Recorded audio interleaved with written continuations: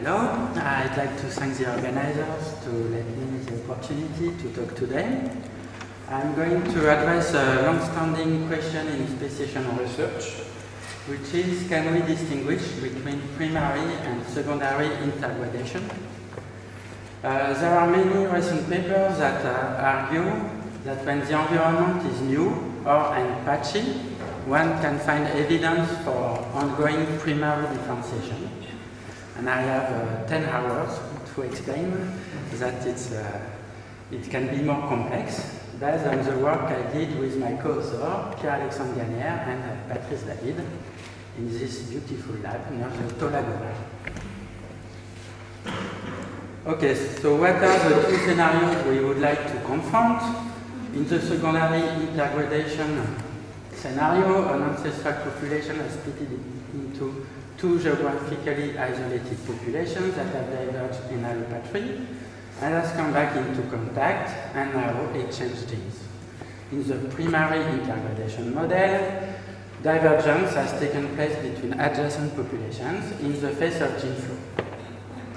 Of course, it is two extremes of a gradient of gene flow during speciation. You can even argue that secondary contact is a special case of speciation with gene flow, but they are nonetheless useful to confront because they oppose two different mindsets in speciation research. One in which reproductive barriers are thought to accumulate slowly and to be mainly intrinsic, and one in which reproductive barriers accumulate quickly and are thought to be mainly ecological. And we cannot say that warnings do not exist. To caution that secondary and primary intergradation are really difficult to distinguish, in his 1977 book, Endler concluded, because primary and secondary intergradation produce the same kinds of geographical phenomena and can evolve in the same order of magnitude of time, it will be impossible to distinguish between primary and secondary intergradation. In their seminal review on hybrid zones, Barton and Hewitt concluded, much attention has therefore been focused on whether hybrid zones were established through primary or secondary contact. However, this question is hard to answer and, in any case, may not tell us about the origin of genetic divergence. If hybrid zones are indeed ancient and in a stable equilibrium, all traces of their origin may have been lost. All traces of their origin may have been lost. So let me illustrate the case with a simple model, a single-line hybrid zone. I simulate a standard stepping stone model with three loci, a selected locus under local selection in blue, a neutral locus linked to the selected locus in green, and a neutral locus unlinked to the selected locus in red. All the subpopulations on the left half side of the stepping stone are habitat 1, and all the subpopulations on the half right side of the stepping stone are habitat 2. Only the initial conditions differ between the two models. In the secondary contact model, all the subpopulations on the left are fixed for one allele, and all the populations on the right are fixed for the alternative allele at the three loci. So the differentiation of the genome is initially very high.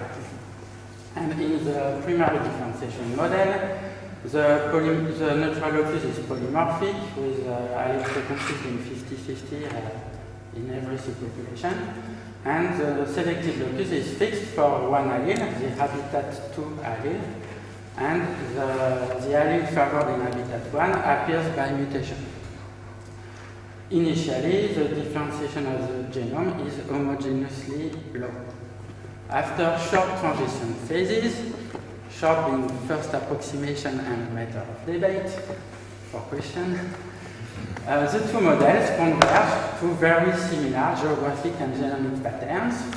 We obtain two parapatric forms isolated by a hybrid zone that function as a semi-permeable barrier to gene flow. So one situation in which primary differentiation is favored over secondary contact is when reproductive isolation is found between two habitats, one of which is known to be new. This is the case for example, in phytophagous insects, when we know that one host plant has been introduced recently through human activities. This is also the case in fishes that have colonized lakes and rivers formed as glaciation retreated. Let me take an example, the Baltic Sea. We know that marine transgression in the Baltic Sea happened 8,000 years ago. So colonization by marine taxa cannot be older than 8,000 years. And the entrance of the Baltic Sea is now recognized as a hotspot of genetic differentiation on all these species, which is attributed to incipient local adaptation to brackish water. However, there are some systems where the hybrid zone at the entrance of the Baltic Sea is between species that have diverged for several million years. In mussels, for example, or in the Telinid baltica, the divergence time is known to be 3.5 million years, so far more than 8,000 years. So how can we explain this? One possibility is that a new local adaptation could have trapped an old tension zone.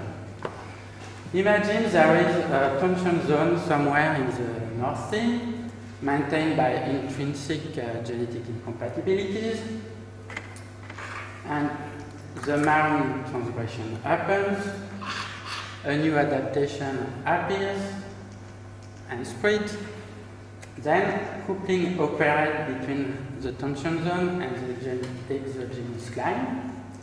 The tension zone, if it is purely intrinsic, can move, while the exogenous line can't move. It is stabilized at the environmental boundary. So the tension zone is going to be attracted by the exogenous line, and the two lines will coincide at the environmental boundary. The hybrid zone, the position of the hybrid zone is new, but most of the barrier loci are old.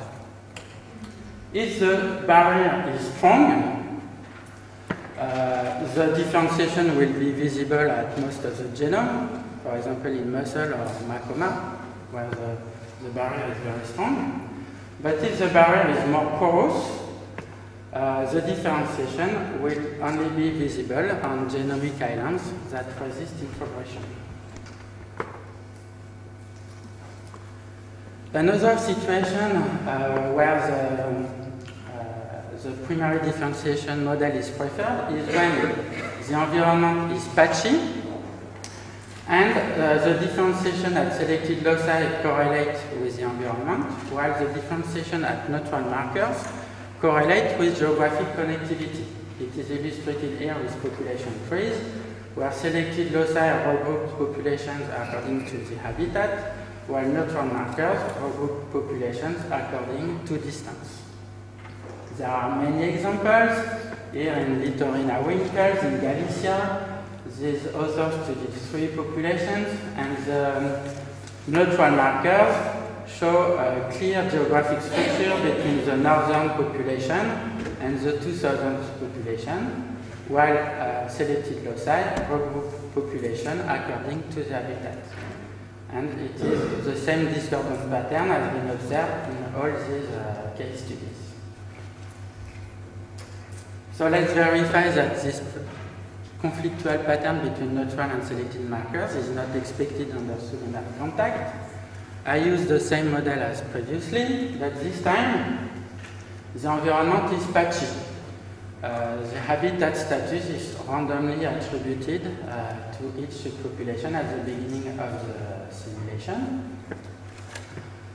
And again, after short transition phases, short here means far shorter than in the single line model, both scenarios converge to a very similar geographic and genomic pattern.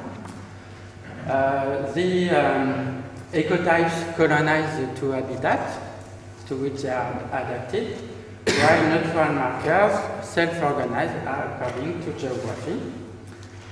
And a semi-permeable barrier isolate the two ecotypes. So what? First, we should accept that neutral markers can sometimes be amnesic. And when the case, that sophisticated Bayesian methods will not make them the memory back.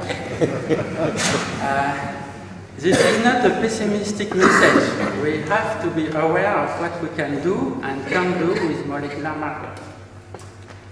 Second, the story of speciation should ideally be reconstructed with selected loci or neutral loci linked to them. This is becoming increasingly easy in the age of genomics. So just do not only ask the number, size, and shape of genomic islands. Please also ask their age.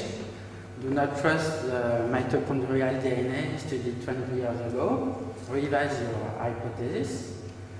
And actually, in the few cases where this is done, the divergence is often older than initially thought, predating the last glacial oscillation.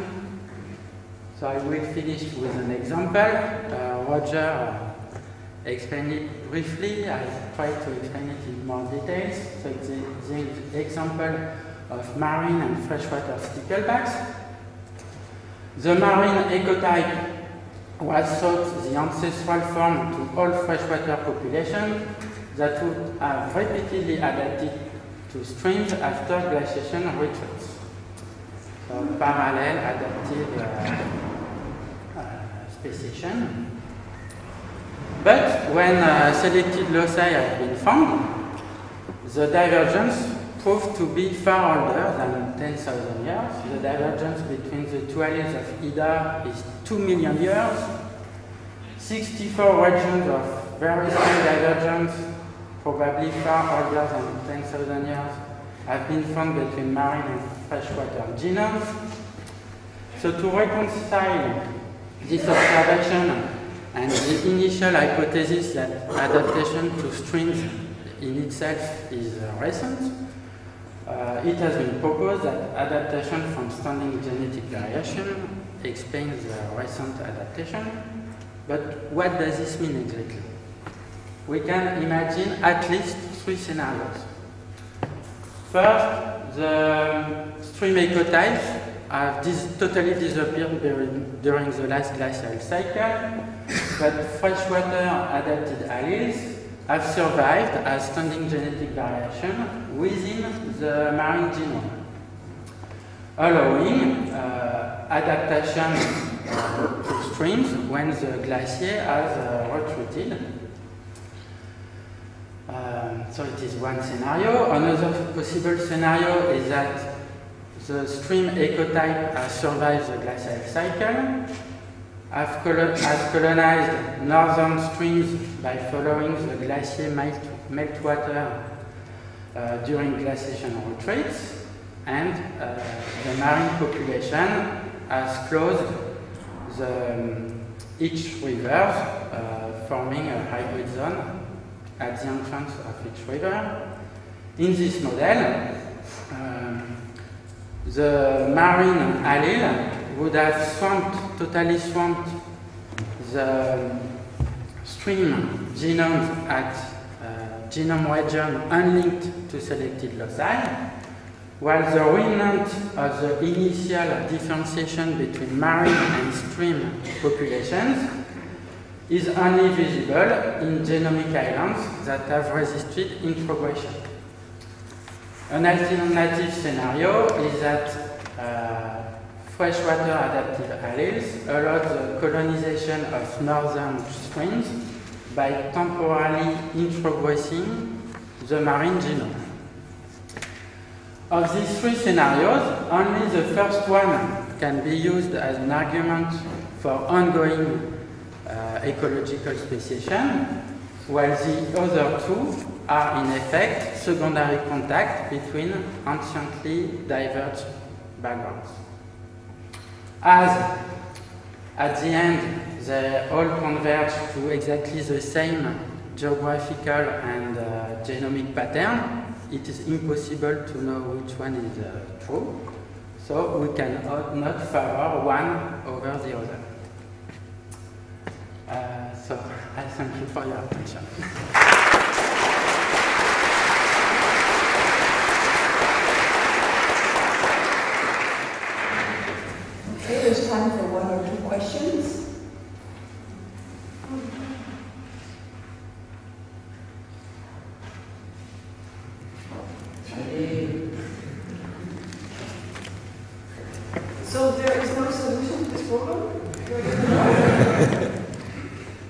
probably, well, we can try to find solution. I would say that if you can have the age of genomic island, in this scenario, there is no reason for the coalescence to be exactly the same. For example, every island would be 2 million years old, while in this scenario you expect genomic islands to have the same age.